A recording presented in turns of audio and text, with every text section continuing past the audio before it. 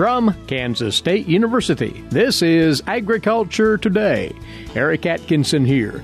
Coming up today, K-State's A.J. Tarpoff will talk about managing heat stress in cattle during these hot summer days. Among several things, he'll take up when that stress tends to peak during the day and making adjustments in the feed ration and feeding schedule to lessen that stress. Then, K-State's Brad White and Bob Larson will take up two topics: assuring that the cow herd has adequate access to clean water on summer days, and storing newly baled hay to preserve its quality.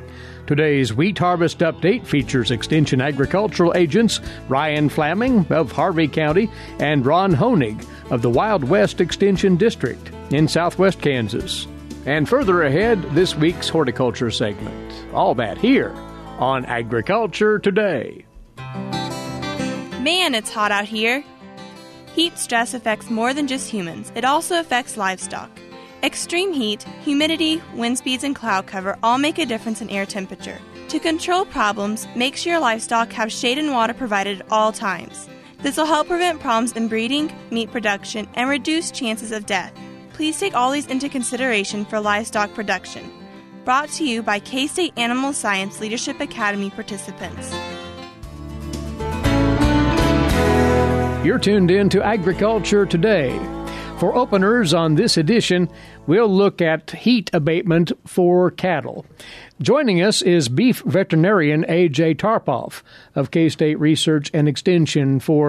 Although, A.J., we've had cooler conditions, thankfully, in recent days we are bound for hotter weather, and the impacts of heat stress can be extraordinarily telling on cattle at this time of the year, right? It really can, and we're right in that peak area, the time of year, summer months. A heat wave is never more than a few days or even a week away, so it's always good to be prepared. Heat stress is a big factor to consider with our cattle operations, all cattle. It's been estimated that we can lose up to $370 million a year of loss of production to the cattle industry, the beef cattle industry, just due to heat stress. We have reduced intake. They're trying to abate heat. They're panning. They're trying to cool down. It actually increases their maintenance energy. As for cattle out on pasture, reproductive efficiency and performance. Sometimes our fertility actually drops during the peak heat times of the year. So these are all factors of why we have these massive losses. And if conditions are extreme enough, we may have a potential for mortality in some of those kind of more stressed populations that we have in our herds. It is an issue, is every summer. So to get at how to relieve heat stress in cattle, we have to know something about how that heat actually builds up in cattle. And it's a multi-layered thing, isn't it? It really is a multi-layer. So cattle, most of the heat load that accumulates in the animal, each animal within a group or a herd or a pen, they're not affected the same way. So we have more of our at-risk classes of animals. Those would be animals with higher body condition scores. Some of our finished steers or finished heifers getting ready to go to harvest. Darker hides. If you ever got into a dark-colored or a black car, right in the middle of summer, you know what I'm talking about. So darker hides will accumulate more heat load, as opposed to some of the lighter-colored animals. On top of that, any animals that have had a previous BRD insult, bovine respiratory disease or pneumonia, they're more at risk. And I think that's important to understand because those are our at-risk groups. Heavier, darker-hided animals, maybe with winter hair coats that may not have fallen off if we brought cattle in from a more northern climate. Those are our at-risk groups. So we have the environmental conditions that increase heat load, and that has to do with temperature, humidity, solar radiation. Those three factors are really critical and when we start measuring heat load. Now, how cattle dissipate heat has very much to do with evaporative cooling. We think about, humans, we sweat. We sweat profusely. The wind comes by, it takes that, and we have evaporative cooling. It pulls that heat away as those sweat droplets dissipate into the atmosphere. Well, cattle, while they do sweat, they only sweat about 10% as much as what people do. So that's not the number one proponent of how they dissipate heat. It's actually through breathing. So as temperatures rise, they increase heat load, they will start breathing faster, they may begin panning more, and that's all about dissipating some of that heat through tiny droplets through the respiratory tract. So that's how they dissipate heat. Is there a point in the day where that heat load is at its apex? How soon do the ill effects kick in, to put it that way? Okay, so this all has to do with heat load. Now, a good frame of reference to keep in mind, whatever the hottest point of the day is. So, for example, if it's 4 o'clock in the afternoon was the peak temperature for the day. The peak internal temperature of our cattle will peak 2 hours after that. So they will continue to increase and actually accumulate heat even as the temperature starts to drop. So if the peak temperature is 4, guess what? About 6 p.m. is where those animals are hottest internally during those external environments. The other thing that we often don't think about is the heat of digestion. Okay, we feed cattle, and the fermentation within the rumen actually produces heat. We call it the heat of digestion, and it will produce the maximum amount of heat from that meal about 4 to 6 hours later. So if we feed animals at the wrong period of time, we can actually have an increased heat load because the heat of digestion and the heat from the environment are kind of maximizing on top of each other. And we want to try to keep that from happening. While we're on that point, though, do certain ration compositions lend more to that heat buildup then? It does. So not all of our ration compositions are the same. And they're a little bit opposite when we talk about heat production than what we generally discuss when we're talking about nutrient requirements. Believe it or not, very high fiber, very low quality feeds like straw or low quality prairie hay, those have the highest increment of heat production. Okay, so animals that are on lower quality forage-based diets will actually have increased heat loads from that digestion. Animals that have higher starch, maybe fats and oils, very digestible forages such as silage, really high quality alfalfa, things that get digested really rapidly don't produce near as much heat. So when we talk about hot rations, usually we're talking about levels of starch and energy. That has nothing to do with the heat production of fermentation when we're dealing with heat stress. So now we come around to what can be done to alleviate some of that stress in a management sense. And perhaps feeding, time, and ration can be modified to get to that goal. Mm-hmm. So to start with management considerations dealing with heat stress, I think we need to get back to the basics. Handling, right? Just handling animals can actually accumulate their heat load. So if we have new arrivals, if we need to ship cattle, if we need to move them in any means around the feedlot, we need to try to do that in the cooler times of the day. Okay, so we're not adding more heat load, especially during those hot critical times. So if you do have to move animals, if you have to process animals, if you have to re-implant animals through the processing barn, try to have all that done and wrapped up by about 10 a.m. is a good frame of reference. Past that, we were discussing feeding. And one of the biggest ways that we can combat heat stress is modifying our feeding times. One way that we can do that is we can feed about 70% of that animal's ration as late in the evening as we can. So that will put the peak heat of digestion overnight during the nice cooling nighttime hours. So we can kind of split those heats to make sure that we're not layering those on top of each other during the heat of the day. The other thing comes down to kind of basic heat stress management. Okay, pen density. If more animals are grouped up in one location, they can share body heat, okay, and they can actually they're not able to dissipate it. So if we can split pens or if we can reduce stocking density, that's a great way to do it. Unfortunately, just due to the market constraints, we may not have a ton of available pen space right now. But reducing stocking rates is one way that we can do that. The other big thing is just managing the pen environment itself. We want to maximize airflow. Okay, we want to try to keep that environment as cool and as comfortable as possible. And here's a couple ways we can do that. One, to maximize airflow, again, back to the basics. If there are tall weeds or if there's anything obstructing wind or slight breezes through the yard, we need to make sure that we get those knocked down. We're trying to provide as much airflow through the yard as we can. Providing mounds, earthen mounds that actually rise up above the pen floor. Cattle will utilize these and catch lighter breezes that rise just above, maybe 10 or 12 feet above the pen floor space. They can catch different types of breezes up there. So that's another way that we can do it. Shade structures, you may have seen these in a lot of different locations around Kansas. They're much more common further south, but they're becoming more popular. Again, shade structures, they're a phenomenal way to be able to reduce the solar radiation, reduce the pen floor temperature during the peak heat times of the day.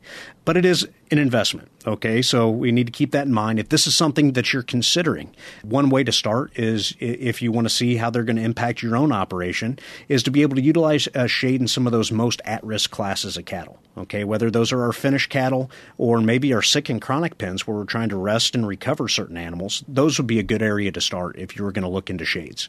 One of the last ones that we always comes up is sprinklers, right? So it seems to be the natural response. Yeah, it's like, oh, well, we can just wet them down. Well, now, sprinklers are a great tool if they're used correctly. Number one, we have to have the water capacity. Okay, we need to be able to have the water availability to be able to utilize sprinklers like they should. Droplet size is actually critical with these sprinklers. We don't want to mist it, we don't want to fog it, but we do want pretty large water droplets to be able to wet the pen surface. And that will allow actually evaporative cooling to cool the pen surface and cool some of the animals.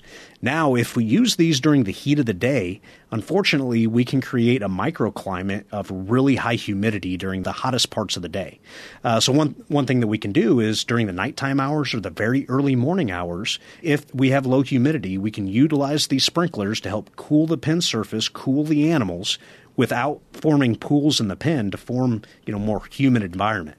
So that would be one of the better ways to use sprinklers is we're using them to help cool the pens and cool the animals themselves. And there's one more thing that we shouldn't overlook, and that is, quite obviously as well, AJ, water for consumption.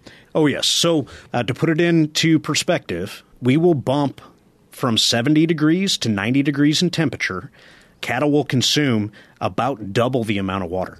And that's pretty extreme. So how much water do animals consume? A good rule of thumb is about 5 times the dry matter intake they're consuming. So however many pounds of feed they're consuming on a dry matter basis, their water needs for that day is about 5 times. So cool, clean, readily available water is critical during heat stress events.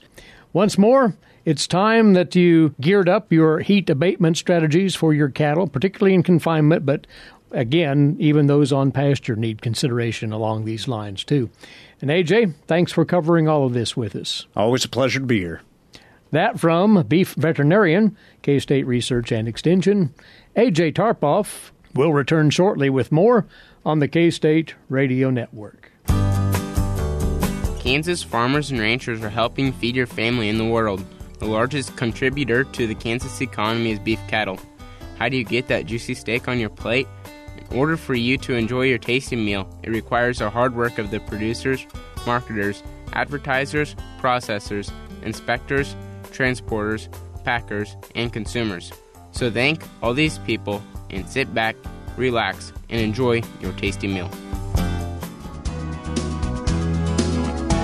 This is the K-State Radio Network, and next up on Agriculture Today, more conversation from the team at the Beef Cattle Institute here at Kansas State University.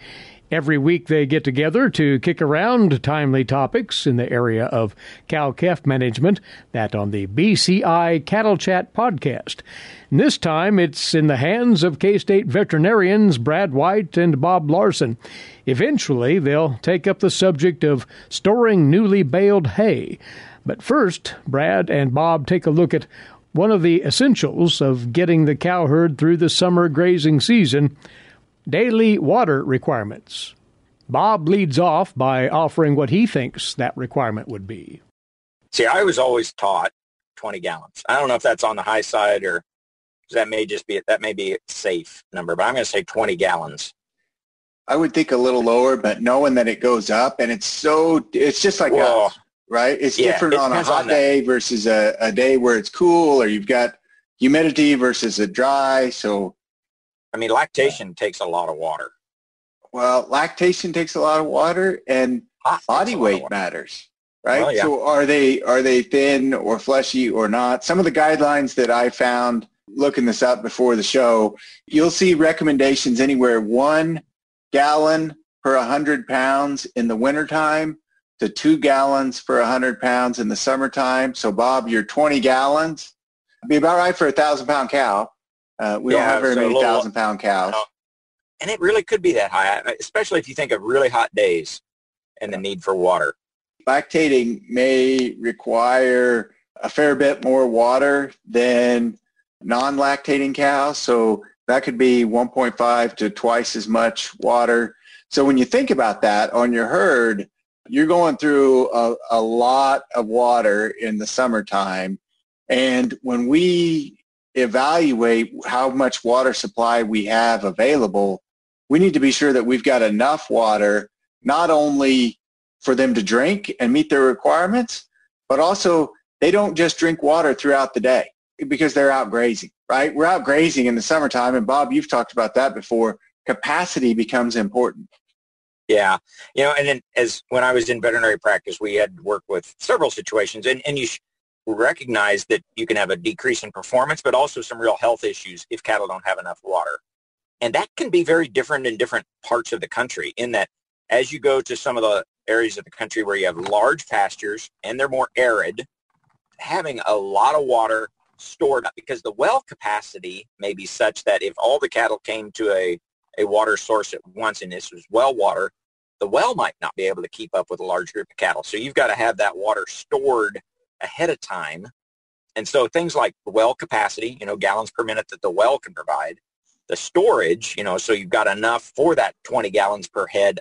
And if the cattle all come up to drink at once, having all of those gallons available in a short period of time. And again, we had some veterinary students here from different parts of the country. And that was interesting because you had some students from the western part of the United States where that was what they were used to, was cattle come to get water once a day or so, and they're all going to hit the water tank at the same time. So a lot of linear feet per each animal. And then we had students from a southeast part of the United States where maybe they're doing some management intensive grazing. So the cattle are never very far from the water. But again, water well capacity and water source is still really important. It's just they may drink throughout the day versus hitting at one time. So some real regional differences too.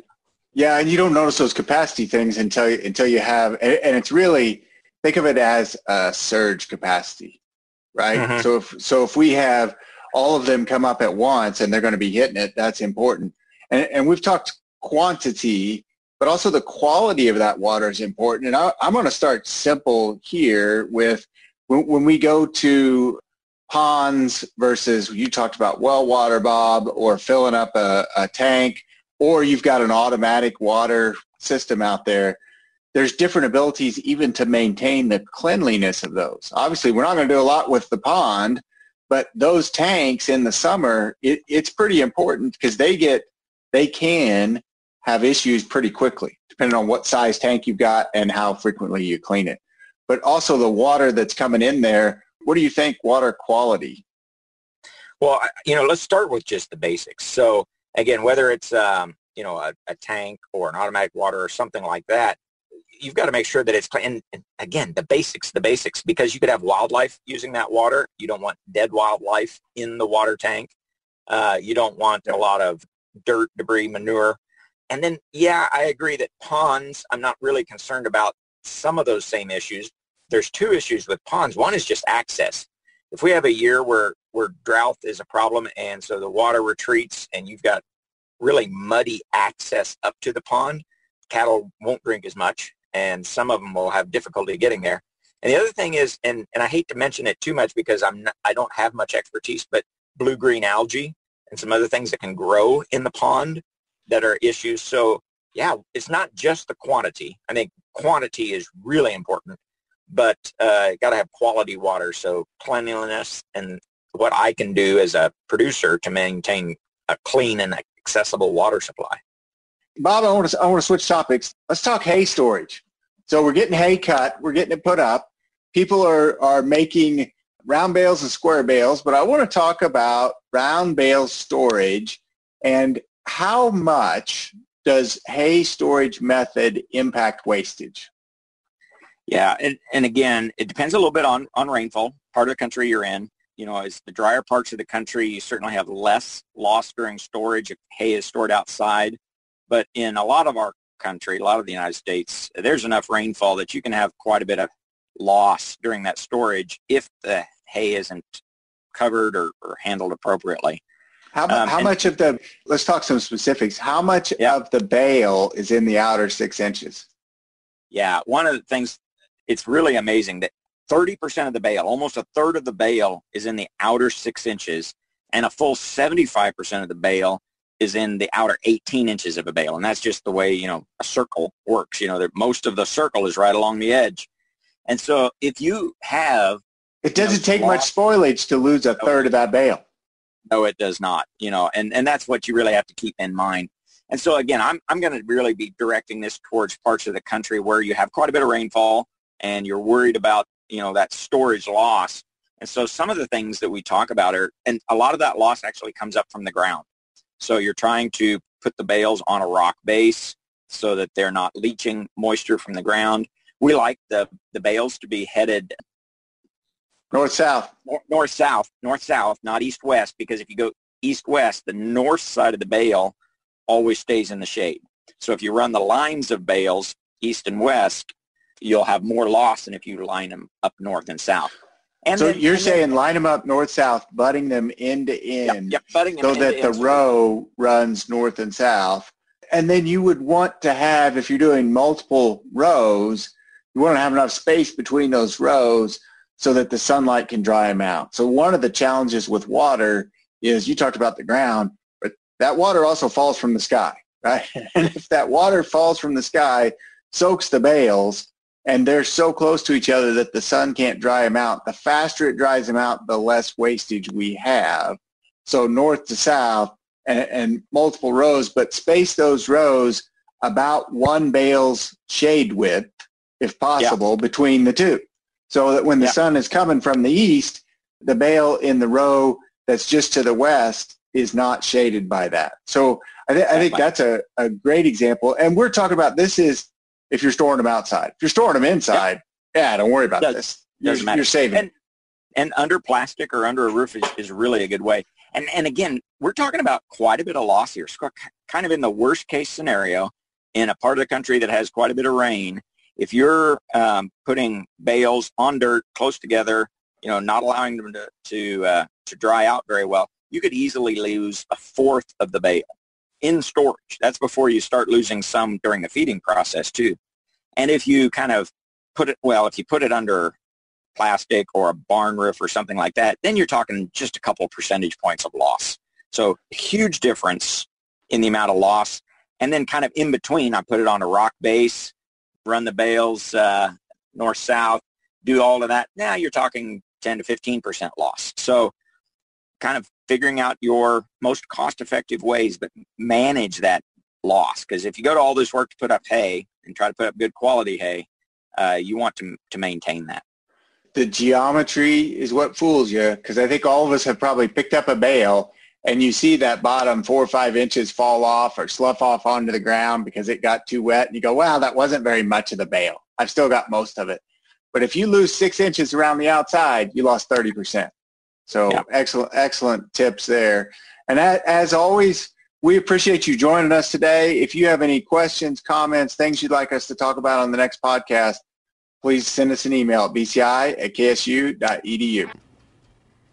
From the latest BCI Cattle Chat podcast, K-State veterinarians Brad White and Bob Larson. On that podcast, they also take up summer fly control, among other topics. Hear it in full at ksubci.org. That's ksubci.org. You're listening to Agriculture Today. Now, this break. When we come back, today's Kansas Wheat Harvest Report. Keep it right here, won't you, on the K-State Radio Network. Have you ever thought about where your food comes from? If you're thinking the grocery store, think again. Facts show that the American farmer feeds more than 129 people. They are continually increasing and improving their operations. A wide variety of crops and livestock are grown in Kansas as well as the United States, providing food to your dinner plate. Next time you see a farmer or rancher, thank them. For more information, contact K-State Research and Extension. Agriculture Today returns now. Eric Atkinson with you, and on we go to our next Kansas Wheat Harvest Update. Once more, we're leaning on the input from county and district extension agricultural agents from around the state, tapping them for their observations on harvest progress and results. Today, we'll catch up with harvest activity in Harvey County, the central part of the state, and talk with Extension Agricultural Agent there, Ryan Flaming. So, Ryan, you say that you were off to a good start with cutting, but then the rains came to interrupt the pace, you say. Yeah, we were probably going pretty good for a day or two, and then we had some pretty good bands of rain move through and slow us down a little bit. But from what I've heard, wheat's looking pretty good that's coming in so far. So if you were to guess, how far along are you in harvest? How much do you have left? Oh, we probably got, I'd say, 70-80% left, somewhere in there. But you say that the early returns to cutting have been pretty good. How so? What sort of numbers are you hearing? The high end, I've heard fields doing 70s to 90s, but that's probably some of the best situations. I would say on average, I'd probably guess Harvey would probably pull in a 50 to 60 bushel an acre average this year would be my guess. Well, if that holds up for the rest of your harvest, you would have to chalk it up as a really good year then. Yes, I think so too. How about test weights? Have they been matching those kind of numbers? From what I've heard, mid-60s, so pretty good. Not bad at all. So what's been the driver there? I think we caught some moisture in the right time to get it going. I know in the fall we had some iffy areas where not all wheat came up when it needed to, and it had to wait until some late winter, early spring moisture to come up. I think that's kind of slowed us down a little bit on the harvest. Not all of the wheat was mature at the same time, but I think we've had some fortunate weather this spring to kind of help the wheat along pretty good. So even that late emerging wheat has done relatively well as you've seen it so far? Yeah, so far. We'll probably learn a little bit more how that's doing once it dries out now. It should all be pretty mature by the time combines start rolling now. It wasn't a real bad year for that. So is this one of the better wheat stands that you've seen in Harvey County in quite a while? Yeah, it's definitely better than it has been the last couple of years. So I think this is definitely a nice year for the wheat farmer. So it's a good story coming out of Harvey County, and we appreciate you giving us a quick recap of what's happened to date, and good luck to your producers in really getting going here soon. Thank you. Thanks, Ryan. He's Ryan Flaming, and he is the Extension Agricultural Agent in Harvey County, Central Kansas. Now we'll hear from Ron Honig, Extension Agricultural Agent in the Wild West Extension District that covers Stevens, Seward, and Haskell counties in far southwest Kansas. First things first, Ron, how far along are your producers in cutting? How much progress has been made to date? Well, pretty much in the south part of our district, they're pretty much starting to finish up. I think there are a few irrigated fields that are still a little bit green, so they're getting those finished up. Most of the dryland wheat has been cut out in the southern part of the district. As you move north, you're probably getting into most of the dryland is cut, and they're looking at probably 40 to 50% completed on the irrigated wheat. And then as you move a little bit further north, up in the northern Haskell County, you'll see a little more dryland yet to cut, and of course, more irrigated. As far as your dryland fields are concerned, the expectations going into harvest, what generally were they, saying that because it's been extraordinarily dry in your part of the country? Yeah, I think everybody was kind of interested to see how the dryland was going to turn out. We basically went into the fall pretty dry. We had some moisture in the lower profile, but the top several inches were dry. So the dryland producers, if they were able to get their wheat seed down in moisture, then they established a stand and got some tillering in the fall. But unfortunately, we had a number of dryland fields that basically went into winter bare or thin and patchy, and generally we were dry till late December. I would like to tell a story. At Christmas Day, I watered my lawn and watered my trees, and then on December 27th, I got 1.5 inches of rain. Basically, that was the first good rain that we'd received in months.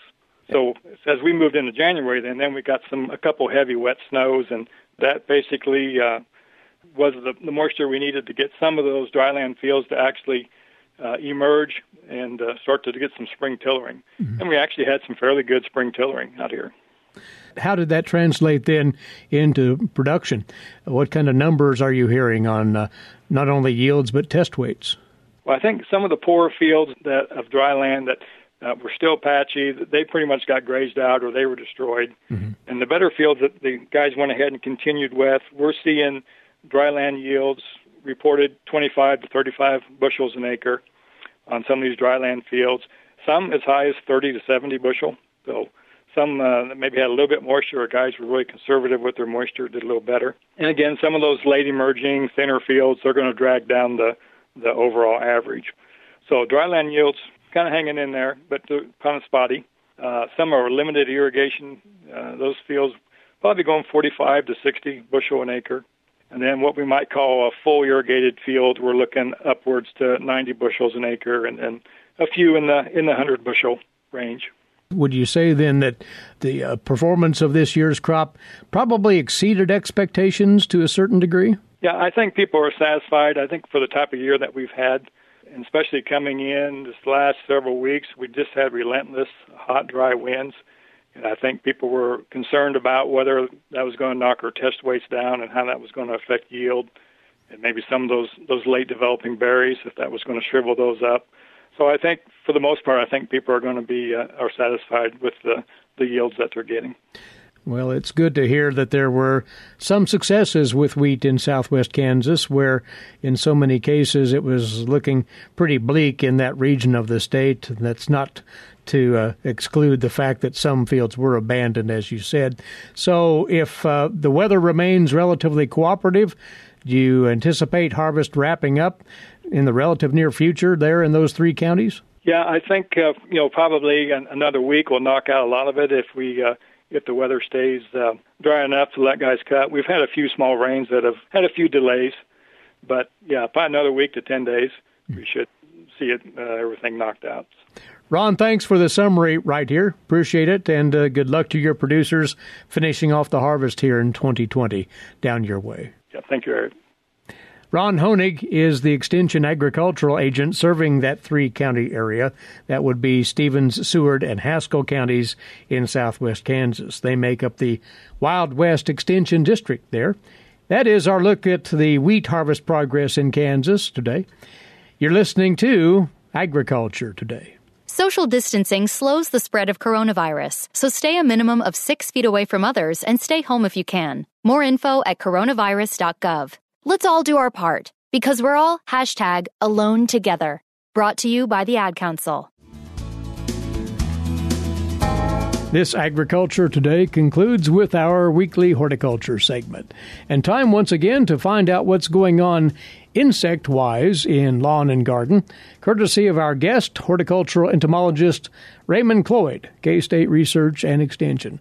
Raymond, welcome to you once more, and the one thing we want to remind folks about is that if they are carrying out a series of treatments against bagworms on their evergreens, they ought to be getting those final applications on pretty soon, should they not? Absolutely, Eric. I mean, we're actually still seeing some small bags, eighth an inch, quarter inch, and of course that's the susceptible life stage. So you can go in with your dipel or your spinosad, which we recommend. They're stomach poisons. And again, you're going to have to make weekly applications for about 2 or 3 more weeks. I would say at this point, of course, that'll be contingent on weather, temperature, and rainfall. But this would be a week to go out there when the sun is shining. And if you see bagworms, use one of our selective stomach poisons. You want to thoroughly cover all plant parts, and then, of course, wait the next week and see what happens. But again, at the very minimum, 3 treatments, maybe 4. Is that the mindset here? I think this is the last full week of June, Eric, and I think if we get back to the warmer temperatures, I would say probably 2 weeks of spraying. If it cools off, it could be an additional week beyond that. Yeah. So carry that to the fullest here, that treatment against bagworms, so you'll have full success. Otherwise, Raymond, folks will be left to hand removing those bags, which is an option, but if you have a larger evergreen, it's not as simple. Yeah, well, I would say after 3 or 4 weeks, when the bags get close to ½ an inch, Eric, then you can use a pyrethroid-based insecticide, the bifenthrins, cyfluthrins. However, they kill everything, and so you just got to be cognizant. But yeah, if you're dealing with the larger bags before we call the green cap, brown cap stage, you can use those. Very well. Now, some other pests that we'll highlight today, including fall webworm on select landscape trees. Tell us about it. Yes, we're seeing the first generation fall webworm, seeing damage on redbud, mulberry, and birch. They create these nests in the trees, and unlike eastern tint caterpillar, they stay within that nest, which consequently makes them harder to control. What I recommend, if you can, is prune it out, burn it, put it in your compost pile if it's active, because it's hard to get them with sprays because that nest protects them. So either live with it or prune it out. That's pretty much the recommendations for that, Eric. What does a fall webworm look like? The webs are very telling. Anything else that people can go by here? Yeah, the webs are very telling. These are, right now, they're probably about ½ an inch. They're cream-colored caterpillars with black dots on their top, 2 on each side of the abdomen. They create like skeletonization, but the damage is where the webbing is at, and that's where they're feeding. And like I said, when they feed, the web travels along with them and then provides protection from predators, parasitoids, spray application, things like even birds have trouble. So in large trees like we see in the second generation of walnuts and hickory, you just live with it, or oaks. But on the young tree, like a young redbud, they can cause substantial damage, and you should probably prune it out at that point. So then, again, watch for fall webworm activity in those younger trees and remove those webs. It's as simple as that. Take the steps to do so. Squash bugs in garden, what are you hearing about there, Raymond? Well, we're hearing they're out, and right now the people looking for the eggs. The eggs are all red, golden. Initially, they're on the leaf underside, and there is no silver bullet. You have to turn the leaf over. You can squish them by hand. You can apply a horticultural oil to smother the eggs, and of course that will lead to fewer nymphs and then consequently adults later on in the season. So yeah, this is the time if you got zucchini or squash, pumpkin, anything in the family Cucurbitaceae, you need to start looking for squash bug eggs on leaf underside. If you want to preserve the productivity of those particular cucurbit crops, get after those squash bugs right away. Now, something you can also do, Eric, you can put little boards, like 2x4s or boards out in the garden, and the adults will hide under there, and you can lift them up and then vacuum them up, squish them, put them in soapy water. You can also do that. Last thing we'll talk of here, grasshoppers in various landscape plantings, presumably, maybe even in vegetable gardens. What's the nature of this problem? It's all the above, Eric. I mean, grasshoppers are feeding on ornamentals and vegetable crops. And, we don't have any silver bullets for grasshoppers. I mean, you can spray, but because they come in, they're migratory, it's a continual battle. You can get a couple of young kids with badminton rackets and go out there and maybe swat them. But really, it's just you almost have to live with them. Just plant some extra, ornamentals or vegetables and do it that way. Yeah. There's no practical treatment against grasshoppers because of their mobility? Is that the main issue? Well, they can hop around, and the adults do fly. They have wings. But there's so much vegetation around that, again, if you're spraying, you're going to have to do it on a continual basis. And really, because of their mobility, it's not one of the most effective methods in my mindset. That's why I don't recommend it too often. Do what you can against them. That really is the message there. And what do we know about their longevity? Once they start to build up in sufficient numbers, do they stay around for a while, typically in the summer? They can, depending on the species and depending on the food sources available. Yeah. We've had cases where they can last several months. But again, that'll be contingent on rainfall and temperatures and host plants available for them. Well, let's hope that conditions turn to the point where grasshoppers are discouraged all the way around. Like you say, they can really ravage various plants with their feeding. Of course, Extension Entomology at K-State stands ready to answer any questions that homeowners and gardeners might have, Raymond, in as far as insect activity and what, if anything, should be done about it. Yes, Eric, we the newsletter is still going out weekly, and we have lots of fact sheets. I just finished one on whiteflies and elm leaf beetles, so we're still, with this COVID and not traveling, what do? You do extension publications. So we're able to update some, create some new ones. We still respond to email and phone calls when we can. Raymond, as always, thanks, and we'll talk again in a few weeks. Always enjoyed, Eric. Look forward to our next visit. That from horticultural entomologist, K-State Research and Extension, Raymond Cloyd, on this week's horticulture segment for you. That's our time for today. Looking ahead to tomorrow's broadcast, we'll have K-State's Dan O'Brien aboard with his weekly observations on the grain market trends, and once more, another Kansas wheat harvest update for you, courtesy of our county and district extension agents around the state. Plus more, right here tomorrow. Please rejoin us then. Meantime, Eric Atkinson for Agriculture Today. This is the K-State Radio Network.